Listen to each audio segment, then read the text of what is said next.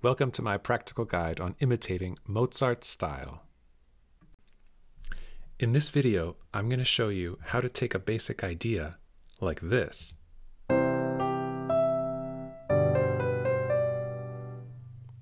and turn it into a complete theme like this.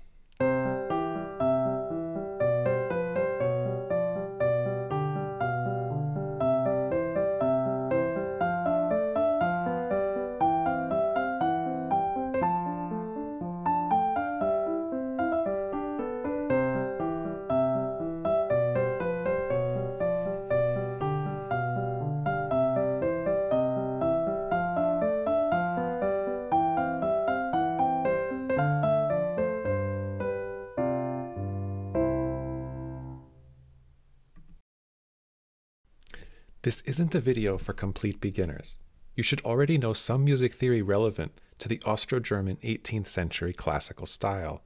This includes items like Roman numerals, functional harmony, the relationship of melody and harmony, including embellishing tones, such as neighbor tones, and the cadential 6/4. My goal here is to be as practical as possible. I want to keep the guidelines simple because I want to start making music right away. So this won't be a comprehensive and nuanced catalog of possibilities. Instead, it'll be a framework that we can expand and refine later. In order to make a practical formula, I need to have guidelines that combine norms of the general genre, that's the classical style of Austro-German music in the late 18th century, with something that is distinct to the specific composer I'm discussing. In our case, that's Mozart. In order to start making music right away with a formula, the guidelines need to cover aspects including orchestration, meaning the choice of instrument, form, harmony, melody, and rhythmic texture. My recommendation to efficiently achieve this is to write for solo piano using a call and response sentence phrase, classical style functional harmony, the texture of a melody over an Alberti bass, and the special ingredient to get that Mozart sound is accented, chromatic, lower neighbor, embellishing tones. When we put all of these together, we'll end up with something that's pretty close to Mozart's style. But it isn't perfect. Just as the AI pictures of Mozart don't always give Mozart 5 fingers on each hand, there's more to his music than just this starting point. The first thing we need is an idea which we can develop. In classical music theory, there's a term for the basic idea which starts a phrase. It's called the basic idea. It's a great term. I'm going to recommend that we make a basic idea which is 2 measures. Have the first measure on tonic, the second measure on dominant, and let's keep it really simple. You might have an arpeggiation or a little scalar motion. Just having a few repeated notes is enough. Even if you feel it's too simple, that's okay, because we can still embellish it later. Here are 2 examples of basic ideas. The first example has an arpeggio of the tonic and then some scalar motion between chord tones on the dominant. The second example has an upper neighbor and a lower neighbor to a chord tone, and then some repeated notes on a chord tone. Before we develop a specific basic idea, let's quickly review what a sentence phrase is in the classical style. We start with a presentation phase. This is where you hear a basic idea and repetition of that basic idea. The repetition could be exact, it could be sequenced. What I will recommend is a version called a call and response presentation. In this type of presentation, the basic idea is repeated, but the roles of dominant and tonic are switched. We follow this with a continuation phase. In the continuation phase, ideas get shorter, and then there's motion to a cadence. Let's begin with the basic idea I have here. You'll notice I slightly adjusted the harmony from before. Instead of a root position dominant, I now put it in first inversion. This is a good choice if you're going to follow the classical style to keep the bass line smoother and save the root position dominant for the cadence. Choosing this particular inversion was also done in order to make nice imperfect consonants with the downbeat of the melody. Let's now examine the features of this basic idea so that we know how to craft a response to it. It begins with an arpeggio of the tonic harmony, a leap down and then a big leap up, and it's followed with stepwise motion between chord tones. If we want to craft a response that still sounds like a repetition of the idea, we need to maintain the contour and the rhythm, but map it on to a reversal of the dominant and tonic harmonies. So if I take that same arpeggiated shape for the dominant harmony and the same stepwise motion for the tonic harmony, I can generate a response. But I don't recommend transposing the entire thing up a fifth.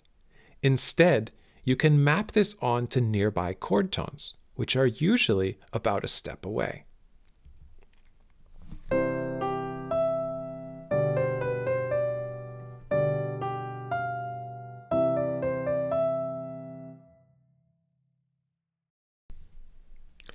Now that we have our presentation phase, we need to add shorter ideas of just one measure each and then motion to a cadence.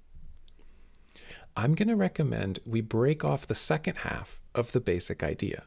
You could have a completely new idea or use the first half, but this seems to work really well. We already have a relationship of those ideas moving up a step in the presentation.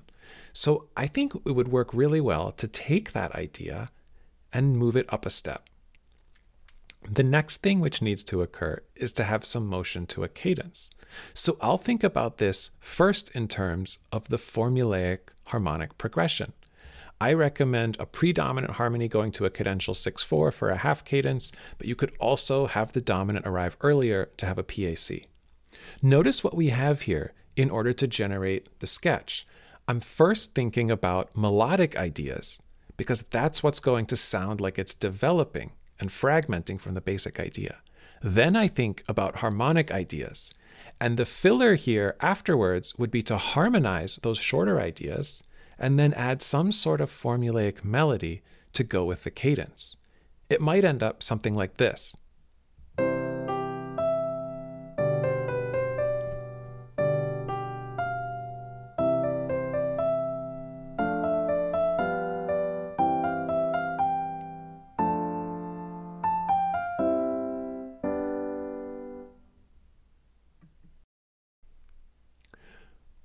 We could be done constructing our phrase, at least for how many measures we need, but if you just want a way of generating a lot of material from one basic idea, or you're improvising and need to stall for time, we can turn that sentence into twice as much material without needing to come up with double the ideas.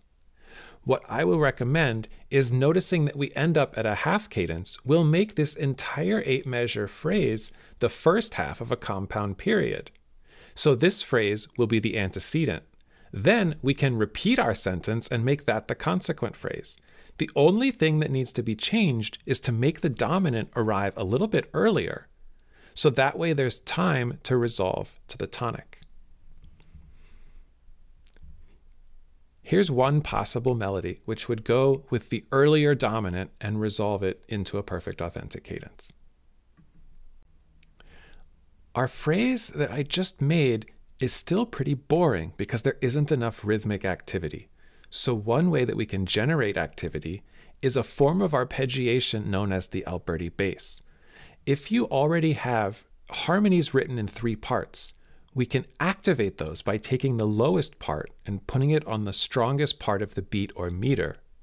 Then the uppermost part will go on the weakest part, and the middle voice will end up filling in the remaining gap. Now, where those notes will end up depends on whether or not you want to activate it into 8th notes or 16th notes, or if you're in 3/4. But if I'm in 4/4 and I want 8th notes, it might end up something like this.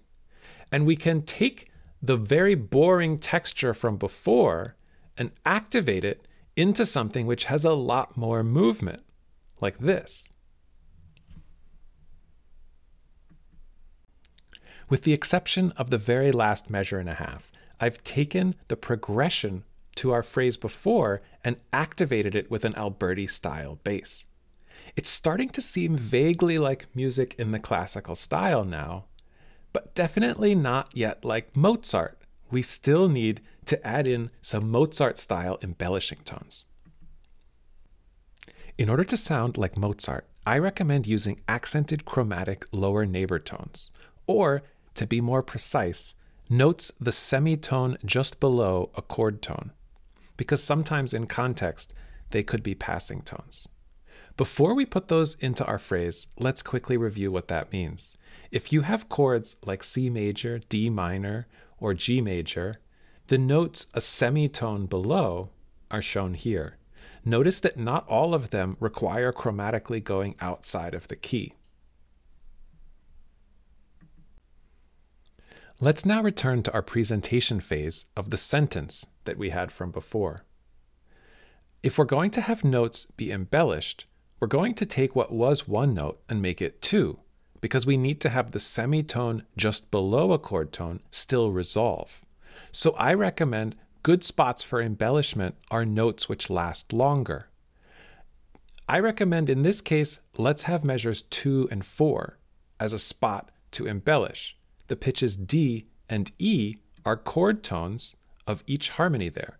We can take those notes and replace them with both the semitone below and resolution to that chord tone. What we end up with is technically a passing tone, but I still recommend thinking about them as lower neighbor tones.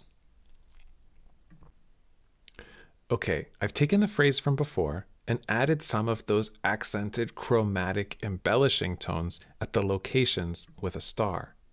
This ought to sound like Mozart now, especially since I went in and added a few extra embellishments at a few other spots. Here. The general aesthetic idea I have here is to make more embellishment as we progress through the phrase, so it sounds like there's development. Some of the embellishments I opted for just gave the melody a little bit more rhythmic activity, but I do want to single out the final embellishment at the perfect authentic cadence. That's something that you can add to the formula as well. I took the notes of a dominant 7th chord and I held them over a little bit longer after the bass got to the tonic. This is a very Mozartian cadential pattern. Let's have a listen.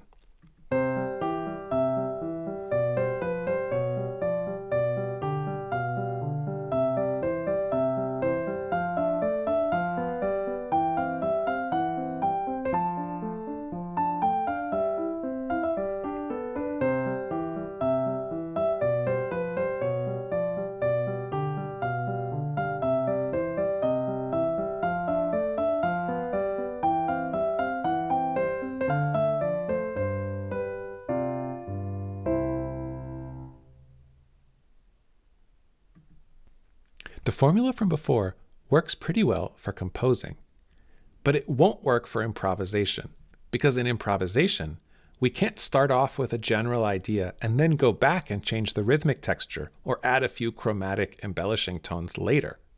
So let's take this basic idea in D major and see how the process might be affected if we imagine ourselves instead as an improviser. This basic idea starts with motion from tonic to dominant, just as before. It starts off with an upper and lower neighbor and then has some repeated chord tones in the second half.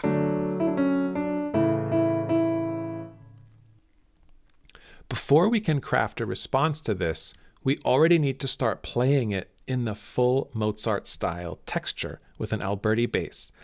The second half looks like a great spot for a chromatic embellishment. Those repeated notes E are chord tones, so we could replace one with the semitone below, and that would be D sharp. I'm also going to take the dominant and put it into inversion so that we can have a smoother bass line.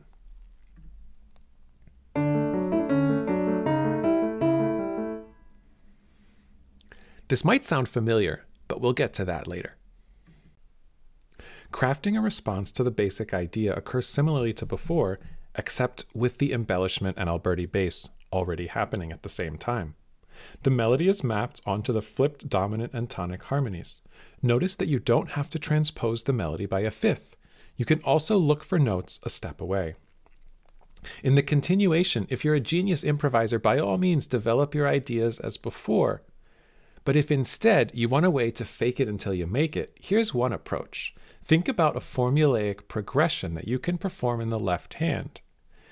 And in the right hand, just find notes that are a semitone below a chord tone and resolve them. If you need more material, fill in some arpeggios or scales.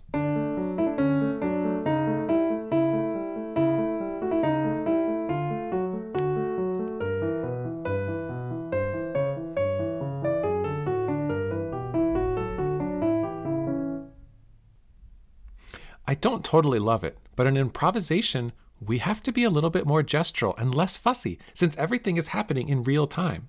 Here's the transcription of what I played. The last measure doesn't feel very cadential since it rhythmically flows into the next measure, but there's no time to be so picky. You should be able to get a lot of mileage out of the formula I gave you for sounding like Mozart, but I also want to set up a way to refine it. And the best source of ideas for doing so is Mozart's actual music.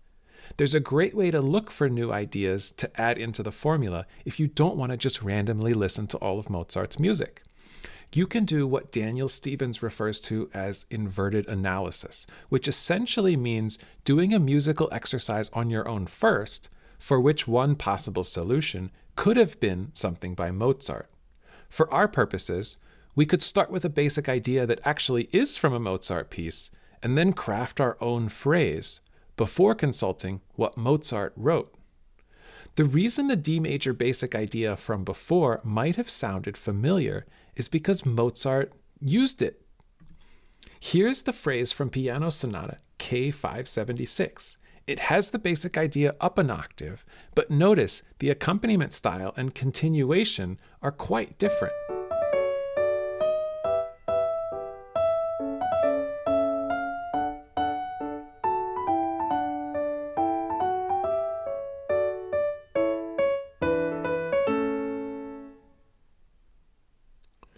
Now that we've had a chance to compose on our own and compare it with Mozart's version, we can incorporate some new things into our formula. You might notice, for example, that the basic idea goes to predominant at the beginning instead of dominant, or the accompaniment texture is to have some repeated two-voice chords in the left hand. If you want to do some inverted analysis on your own, I recommend starting with these basic ideas drawn from Mozart piano sonatas.